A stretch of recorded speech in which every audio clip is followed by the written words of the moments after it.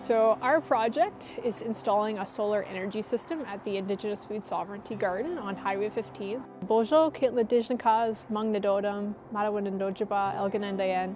My name is Dr. Caitlin Patterson. I'm a mixed ancestry Algonquin from Mattawa, and I am a founding board member of All Our Relations Land Trust and the current chair. So our project is called the Ake Gitchitwendagot Awan project. Land is sacred.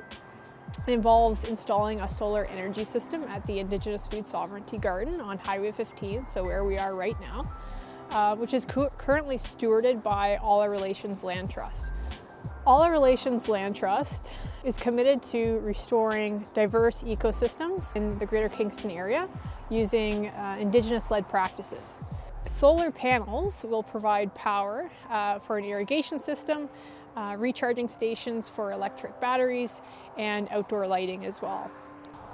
The project also helps our sustainable, holistic, and Indigenous-led approaches to growing food and medicines for our community. The project also helps with community connection. So over 600 volunteers have come to take care of this place by planting trees, tending to the garden, learning language, and playing. The project will help that work continue.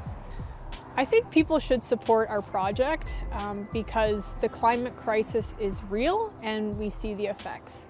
To people who are considering donating to the fund, effective climate action is local action, and that by working together, we can make a difference.